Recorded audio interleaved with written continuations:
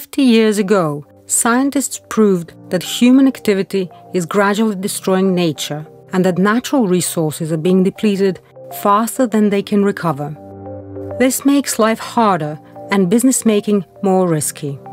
It is well known that the main drivers of the decline of nature are climate change, land use change, overexploitation of natural resources, pollution of land, air and water, and the introduction of invasive species.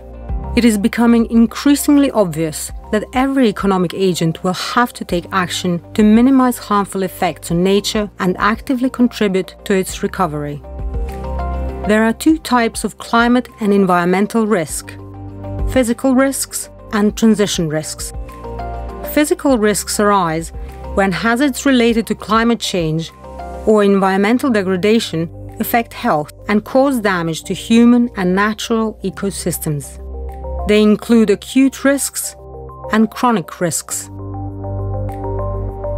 Transition risks can arise from the process of adjustment towards a low-carbon and nature-neutral economy, and they include the implementation of government policies, a shift in consumer preferences, or changes in technology.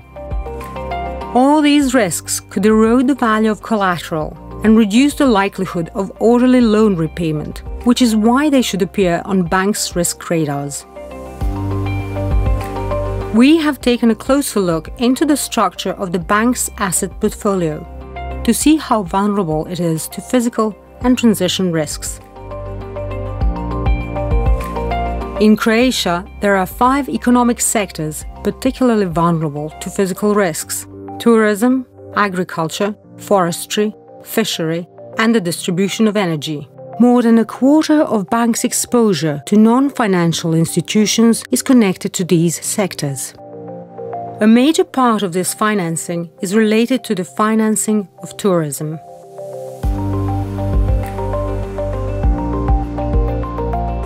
We analyzed the data to determine the proportion of banks' portfolios that might be affected by adjusting policies towards a low-carbon and environment-neutral economy, such as loans related to housing, energy-intensive sectors, utilities sector, extraction of fossil fuels, and transportation. Out of the total bank's exposure to non-financial institutions, almost 40% is connected to these so-called climate policy-relevant sectors.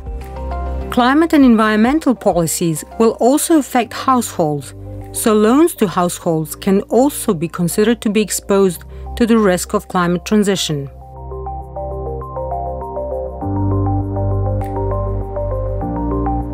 There are good reasons why banks should be concerned about climate and environment-related risks, and the Croatian National Bank carried out a survey among 20 Croatian banks to discover whether they share that view.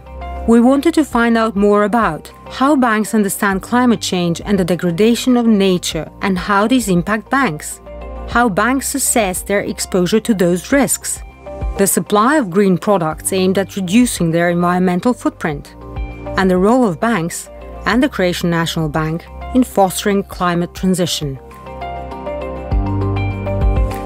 Banks are predominantly confident about their understanding of challenges stemming from climate change and environmental degradation. 12 banks think they are sufficiently or well acquainted with these issues. However, banks still do not take it as an immediate or serious threat to their business. Only one bank thinks that climate change and environmental degradation will have a significant impact on Croatian banks in general, while 11 banks expect this impact will only be moderate.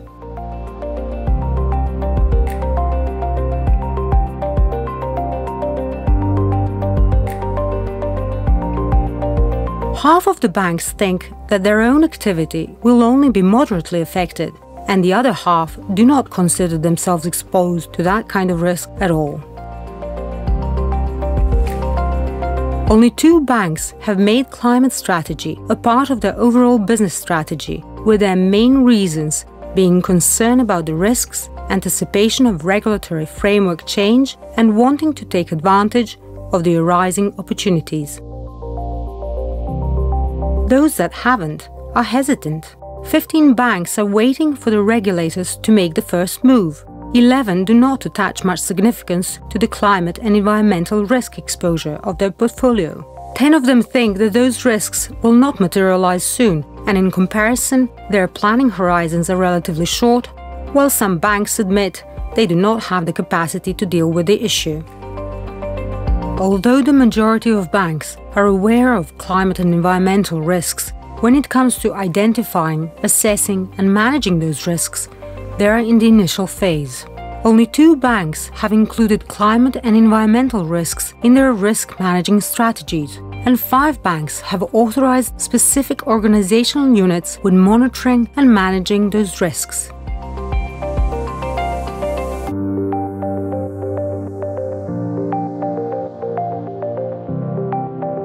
None of the banks have so far quantitatively assessed their exposure towards climate and environmental risks. Banks claim not to have adequate data, sufficient familiarity with the methodology, or adequate staff expertise.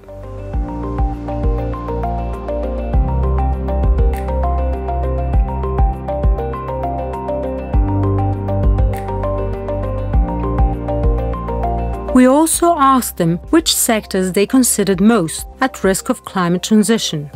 Banks have attributed highest climate transition risk to clients belonging to transportation, agriculture, manufacture of motor vehicles, the production of energy and the extraction of crude petroleum, and the construction sector. Nevertheless, banks have not yet started monitoring their exposures towards these clients. Most banks recognize some opportunities brought about by transition to low-carbon and nature-neutral economy.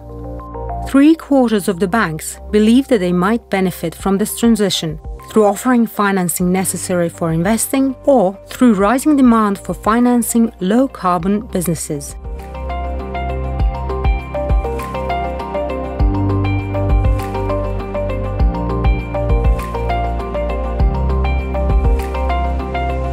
Although only 9 banks offer some sort of green products to their clients, those banks constitute a 90% share in total banks' assets.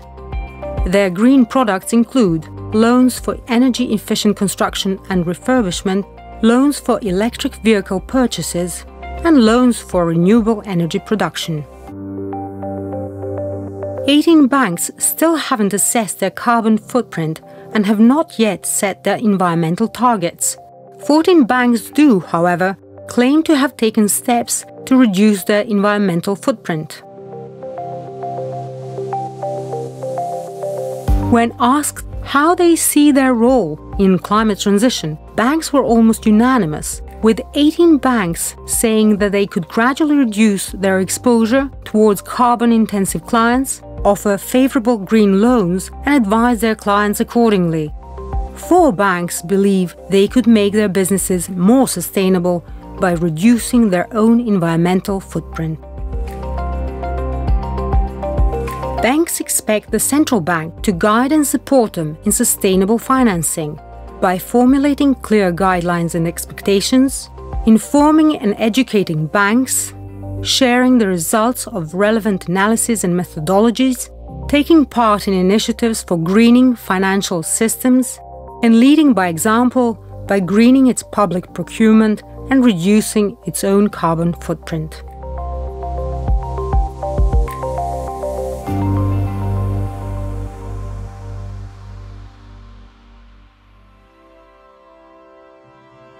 We have found that banks are aware of the risks, but underestimate their own exposure to them. They overestimate the opportunities arising from transition towards a low-carbon and nature-neutral economy. And finally, banks need and expect guidance and support from the regulator in adapting their businesses to climate transition.